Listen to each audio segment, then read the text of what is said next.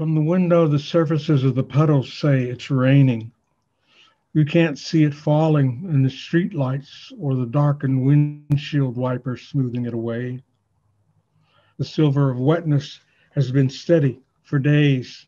Crow's feathers have been the light composition of the streets. Unfazed, they eat and don't fly away at the light, exposing their dark plate until the last minute, not to become timeless themselves. They are the droplets of lightning that return upward, screaming at the disturbance, jumping up and down on the surface of everything that matters, troubling the structure of even the structureless water. Water, water. So it is water, not rain. Though it only changes its name, even though it clearly says trouble. I don't know what it is I'm seeing. 2. I'm seeing my liquid body, water in a flesh glass, on the dining car table as the train crosses the track change. The surface of the water appears as ripples untouched by any stone, oscillating in place. Or as when my friend quietly says that's an aftershock.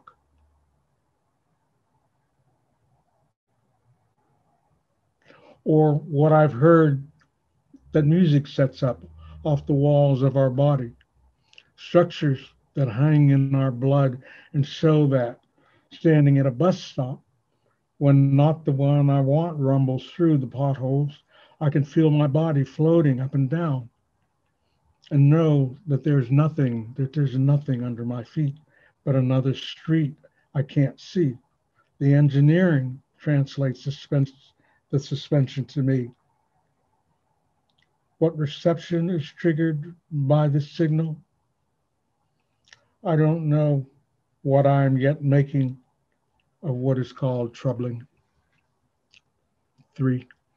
What is called troubling the water, what has changed from glancing out at the weather to the unrevealed information held in a pointless flux of water, raising something in me, a back jet, a levitating globule, is a deepening in everything I want to know. The larger networks of answers ripple, flowering, the trees, the loam, they're loomed from the earth that pops free of its drop, as itself a moment for a glimpse before resolution back into the pool.